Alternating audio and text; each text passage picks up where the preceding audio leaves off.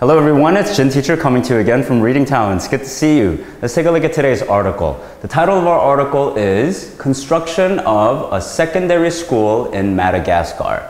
So we know that Madagascar is a country in Eastern Africa, and secondary school, well, primary school is elementary school and secondary school is for older students.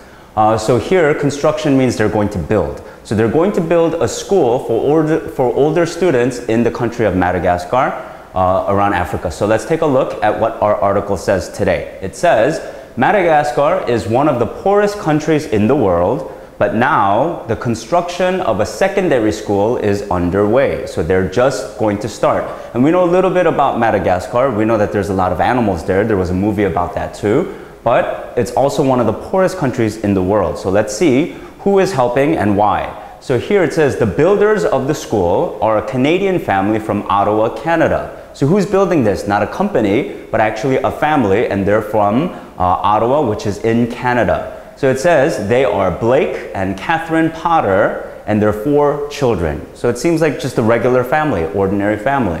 When Blake Potter spent time in Madagascar as a service missionary in 2001, he saw the extreme poverty of the Malagasy people were facing and the serious problems of child trafficking. So when Blake Potter spent time in Madagascar, in that country, and he was doing some missionary work is when people who believe in Christianity, or in this case, the Church of Latter-day Saints, they went to the country to kind of help the people living there.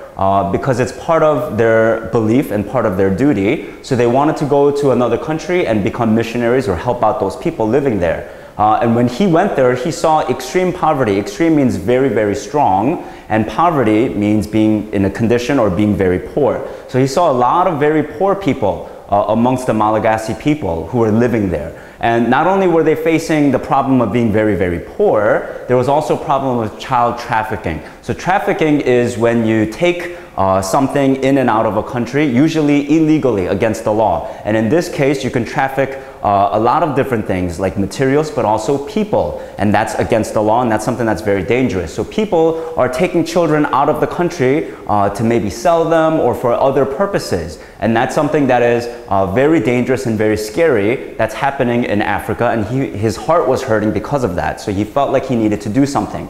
So it says here, he couldn't forget how dire the situation was when he returned to Canada. So the family decided to help by building a school. So he couldn't forget. So when he went back home after his time of service was over, when he went back to Canada, he couldn't forget how bad the situation was. Dire, the situation, how everything in Madagascar was so bad, right? So he felt very bad for the people there, and he wanted to do something about it when he went back to Canada. So he talked to his family, and he said they want to build a school there to help out that country.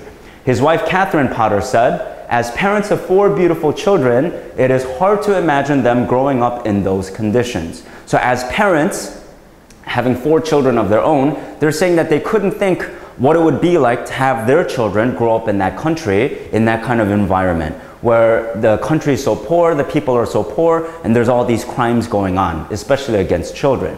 They hope to raise up to $5,000 to support the school's construction. So when you're raising money, they're trying to gather, or they're trying to collect for a special reason. So they're trying to get help to raise $5,000 to help with the school's construction or building the school because it costs money.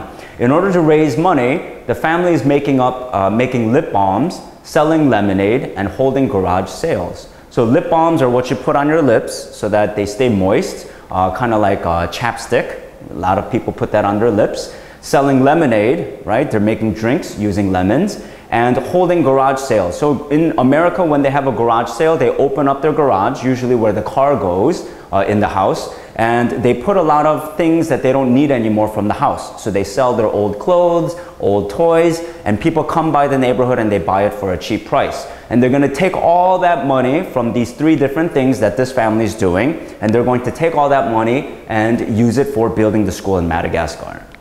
They are also working with the Madagascar Cooperative Foundation, which works to end poverty in the country. So they're also working with a larger group in the country of Madagascar so that they can end the problem of poverty as well as the other crimes that we talked about in today's article. So here we see just a normal family living in Canada. They see a problem, not in their home country but far away, and they decide, you know what, I think we can do something about it, and they're being very active in trying to do their part in making the world a better place. And they're starting with a school in Madagascar. So it shows that it's something that anybody can do. And it just took one family to see that this is something that they can do something about it, and they decided together that they will. So it's a very uplifting, very inspirational kind of story that we get from all the way from Madagascar to Ottawa, Canada. So let's take a look at our comprehension questions for today.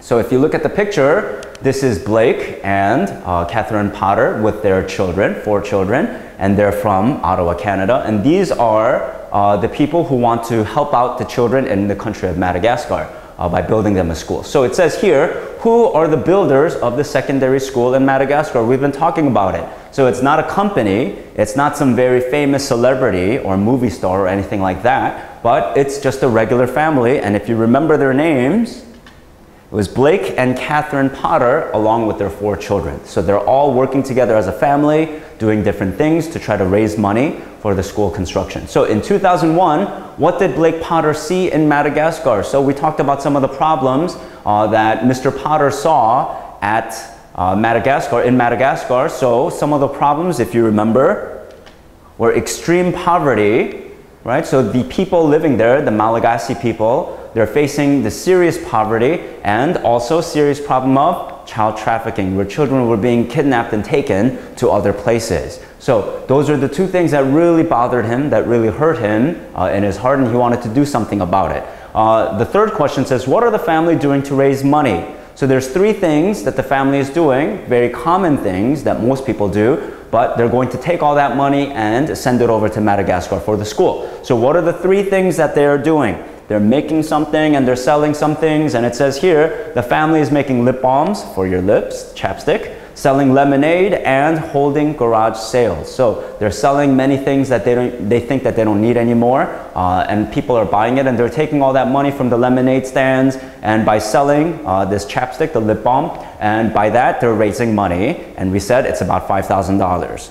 So this family is doing everything that they can to try to help out other people in Madagascar. And so here, A, let's fill in the blank. It says Madagascar is one of the poorest countries in the world. But now the blink of a secondary school is underway. So underway means it's getting started. So it's one of the poorest countries. They don't have a lot of these. So they're trying to start a secondary school, and they're building it. So another word for building that we learned today, construction, right? So construction means that they're building a school or building something. So in this case, it's a secondary school for older students, usually like junior high or high school. So here B says he couldn't forget how something the situation was when he returned to Canada. So when Blake Potter visited Madagascar for his missionary work, and then he went back home, he couldn't forget how bad the situation was. So another word, synonym for bad, how serious, how sad.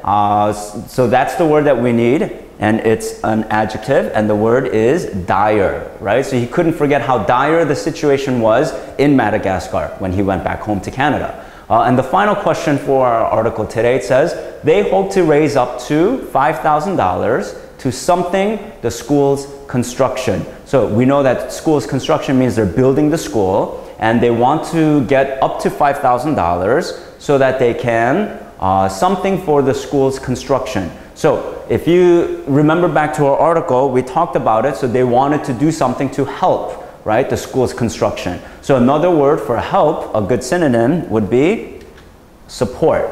So he wanted to do something as a family to support the school's construction because it does cost money. But $5,000, if you compare to countries like America or even Korea, $5,000 to build a school is not a lot. But for a family that's a regular family, they're doing their best so that they can help out people far away, like in Madagascar. So just like today's article, I hope that you realize that there's things that you and I can do. Many times it doesn't take that much money, and if we work together, we can help out people all across the world places like Madagascar and other places in Africa and all over the world where people really struggle with extreme poverty or being in a state of being very poor. And also serious problems like child trafficking, where in countries like Korea we feel very safe, but children in Madagascar, they have all these different things that are very dangerous, and we can do something to help. So thank you to the Potter family, and hopefully after this article, you will think about what you and your family can do to help people all around the world.